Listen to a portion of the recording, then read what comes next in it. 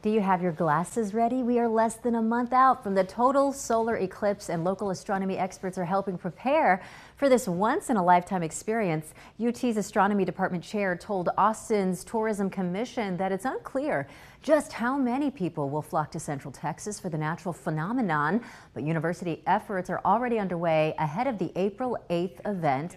He added UT is planning to cancel classes that afternoon, leading up to and shortly after the eclipse. In addition, around a dozen solar telescopes will be spread out across campus.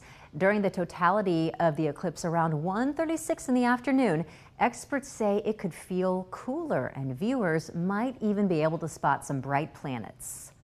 Every time we get a chance to make a lot of people look up, that's when we get excited, and that's what this eclipse is doing.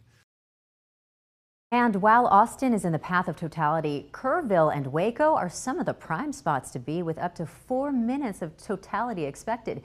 Experts say drivers heading out for hill country views should try to leave early on April 8th and expect extreme traffic following the event. Digital reporter Kelsey Thompson has a breakdown on the timing of the eclipse at KXAN.com.